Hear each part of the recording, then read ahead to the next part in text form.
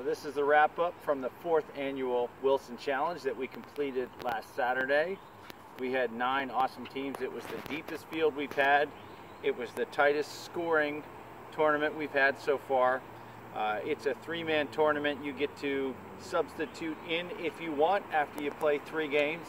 So it's a lot of fun, and there's a lot of variations between the opponents.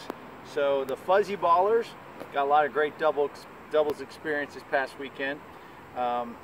They ran into a lot of tough competition. They finished in 9th place. Beauty and the Beast finished in 8th place. Nudging out Beauty and the Beast were the freshmen. We got 3 local studs that play for Walton High School. They did a really good job. They started out kind of slow, and like one of their mothers said to me, it was a lot like life. You know, things weren't going well. They got mad, they got angry, they got frustrated. Then they bounced back, and they showed their talent, and they're going to do some great things coming up next year's Wilson Challenge. They're already entered, by the way. Cobb Hitmen finished in 6th place. They had 33 points. Preparation HD, although they lost to the freshmen, they nudged them in points. They had 36 points. Triple D, bunch of rookies. They did really well. They finished in 4th place with 38 points.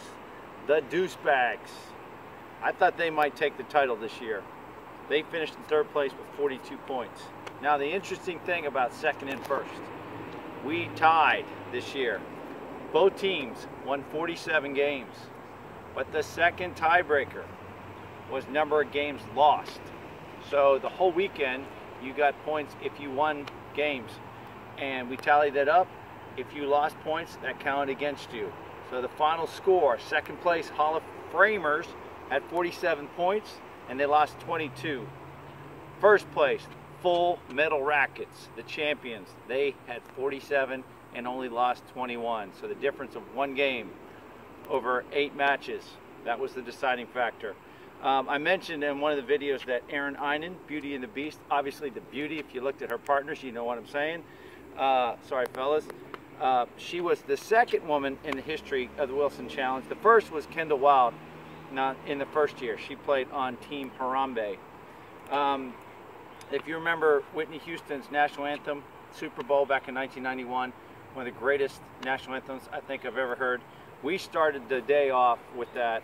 I had it cranked out in the speakers, and it was really special. I looked out, and no matter where anybody was on the court, they had their hat off, their hand on their heart. It was a really nice 2 minutes and 43 seconds. There was also an epic tiebreaker in the pro exhibition.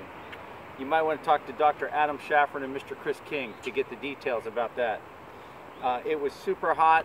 Never heard one complaint. We had no injuries. Everybody did well. I think we went through 147 bottles of Gatorade and 220 bottles of water. So Wilson Challenge 2019, that's a wrap. We'll see you next year.